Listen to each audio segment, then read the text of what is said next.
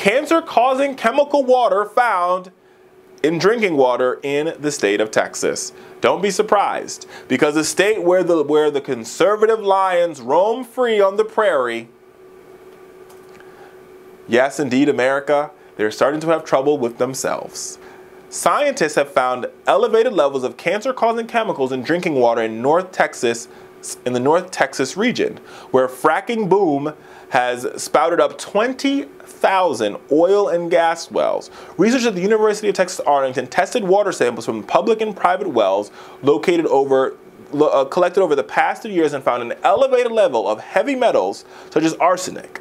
Their findings, released Wednesday, show elevated levels of 19 different, yes indeed America, it is true, 19 different chemicals, also called BTEX,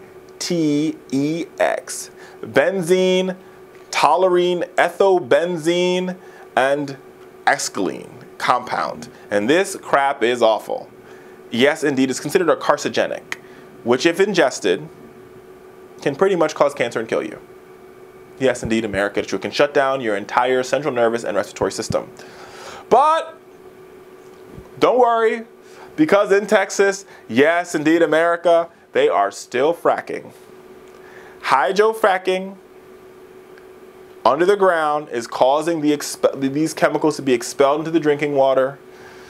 But the Governor Abbott, Ted Cruz, Rick Perry, George Bush, name them all, America, name them all, because they do not care. And to make matters worse, right, this is also the state that's leading the way in repealing Obamacare. So we want to repeal Obamacare, take away everybody's health care.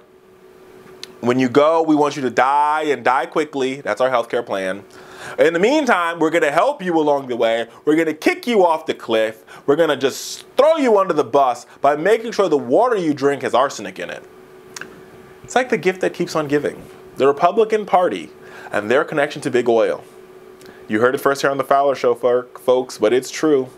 It is indeed true. Sad, sad America, but true.